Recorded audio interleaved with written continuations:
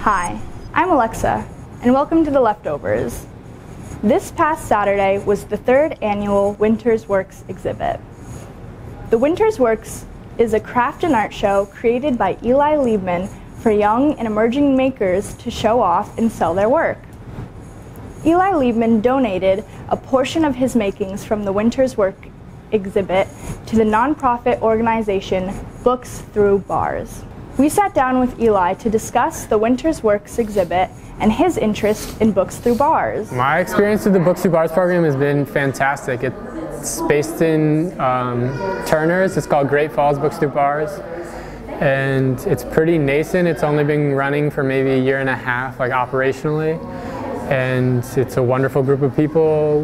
Once a month, we pack books and send out hundreds of books every month to people all over the country. If people want to get involved, they can show up locally to Volunteer Day, they can donate money, they can read up and talk to their friends about, you know, improving literacy in America and thinking about incarceration, which is a big fact of American contemporary and historical society.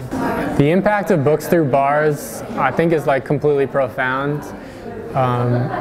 For people on the outside, it's like the smallest little window into what life is on the inside, and I think we go through our lives recognizing, or without recognizing, how much we have.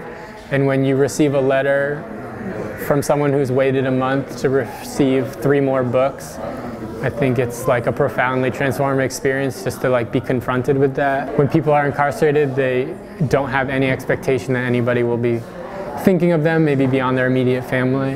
And, you know, an act of kindness from someone that you don't know can be very profound. Eli Liebman is one of the many local artists who use their art to bring awareness and donate to organizations they're passionate about, whether that's through raising money or through showing a message through their art.